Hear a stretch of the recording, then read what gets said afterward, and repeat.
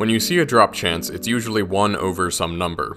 Then it stands to reason that that number is the number of completions of an activity you need to get what you want, right? Yes, but there's a bit more to it. For drop chances, the rate will hold true across the entire player base of a game, but it may not hold true for individuals. To give the short version, random samples will converge to the actual average, but that's as n goes to infinity. That's not easy to approach as a single player without days of farming. If you want to know more about this, you can check out these Wikipedia pages, which I've linked below. Quite literally, that number of completions mentioned earlier is the expectation. Now, let's talk about guarantees. You can look at this as how many runs can I reasonably go without getting what I want.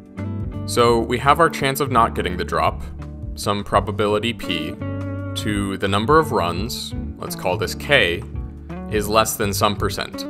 Let's say 1% for now. Before getting into the next part, I want you to repeat after me. A logarithm is an exponent.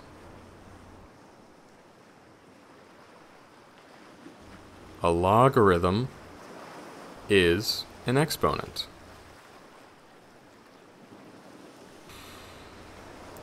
A logarithm is an exponent.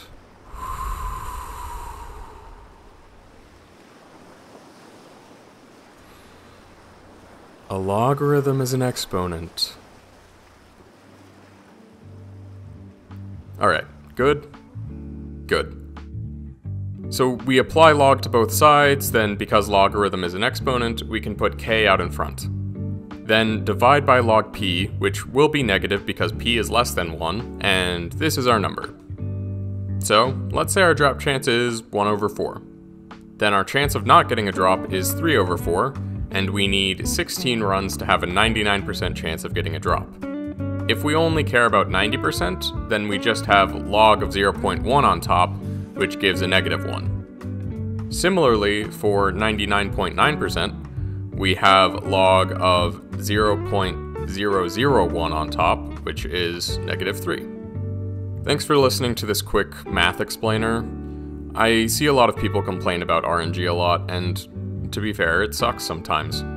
Just know that it takes a while for drop rates to actually shake out to what you expect them to be, and that's just how math works. That's not the fault of any particular person.